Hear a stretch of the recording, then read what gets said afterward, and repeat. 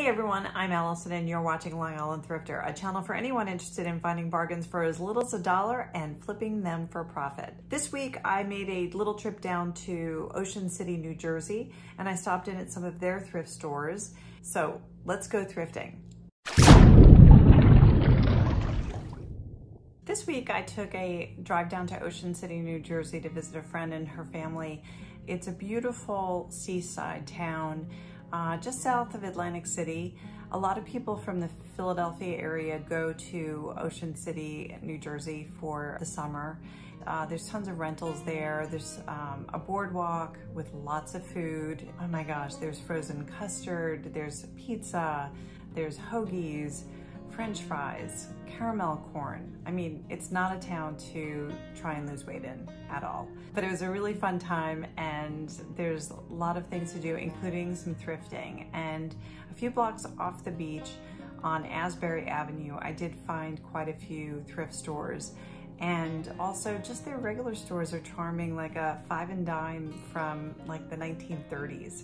It was really fun. At the end of the trip, I was driving back up to New York. I stopped at American Thrift that I go to quite a bit in Baldwin to see what they had. So let's check it out. My first stop was the Secondhand Boutique on Asbury Avenue, and I found these really pretty Culver glass frosted sailboat glasses that have 22 karat gold around the rims and also on the sailboats or schooners. I'm not sure which they're called. I know the number of sails can tell you what type of ship it is, but anyway, they're sailboats. I saw some comps for them. These were only $1 each, so I figured this was a good buy. At one of the other thrift stores in Ocean City, there was a $5 table, and on it was this little candy dish that was Snow White and the Seven Dwarfs made by Lenox. I kind of debated back and forth on it. I was like, should I, shouldn't I? I'm not sure. I kind of shy away from Lenox in general. I have a piece up that's for sale and it's been up for sale for quite some time. I don't feel like they move very quickly. And even though this had the Disney element to it, when I looked up sold comps, I saw that they ran maybe about $25 or so. One even just sold for $15. So I didn't feel like it was gonna be a big seller, and I'm trying to be very selective on some of the things that I buy because I really need them to move. You know what I'm talking about? I think you do. On my drive back to Long Island, I stopped at American Thrift in Baldwin, New York.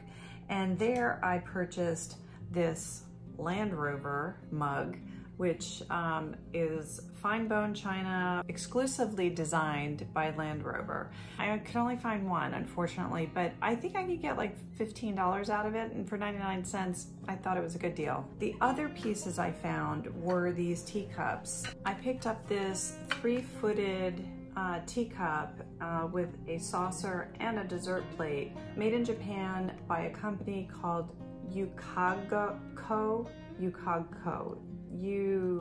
Yes, I'll put it on the screen. Anyway, it was only $2.99. I think this one had some comps for just the teacup and saucer for $25. I'll list it for the $30 or $35 mark and see how it goes from there. This one, interesting, it is also made in Japan, but occupied Japan. Occupied Japan was the years between 1945 and 1952 that the Allies occupied Japan following World War II. So they marked a lot of their products occupied Japan. I'm gonna check this one out. I can't find anything right now with this gray color and the roses on it, but for $3.99, I thought this tea set was very nice. One of the things I did when I got back, I started updating my fall listings. I know it's kind of crazy, it's August, but I had a bunch of Halloween items that I wanted to refresh. So I ended the items and then I relisted them, updated them a little bit, and so they're a little bit more fresh. You know what I'm saying? They need to be fresh. I stopped at a yard sale a few weeks back and I picked up this fabulous pumpkin for $10. It was a little higher than I wanted to spend, but I've been to this one yard sale before, and this guy picks up all kinds of blow molds and stuff like that he was selling for a lot higher. He had a couple pumpkins, but the other ones were cracked or broken. So this one was in pretty good condition. So I bought it for $10 and hopefully I can flip it for about 40 or 50. We'll see what happens on that. I'll keep you posted. Thanks for watching Long Island Thrifter. If you enjoyed this episode, please tap the like button, and if so inclined, please subscribe.